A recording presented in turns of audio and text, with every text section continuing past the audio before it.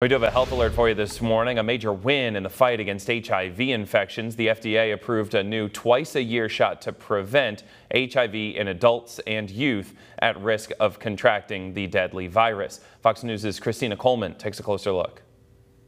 It's being called a game changer in the fight against HIV, an injectable drug that's been found to be nearly 100% effective in preventing HIV during 2 groundbreaking clinical trials. Lenacapavir is important to me because it allows me to only have to go to the doctor twice, and I feel fully protected from getting HIV. The FDA approved it for regular use this week. We don't have a vaccine yet, but this is getting pretty close to very good protection and prevention against HIV. Unlike daily preventable pills that many can forget to take, lenacapavir is a twice-a-year shot. It's injected under the skin of the abdomen, leaving behind a small dose of medication that's slowly absorbed into the body over time.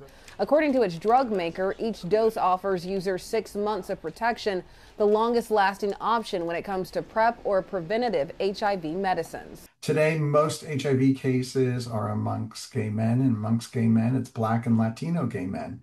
Unfortunately, we're seeing the PrEP uptake very low in those communities. Experts say there are more than 30,000 new HIV infections in the U.S. each year.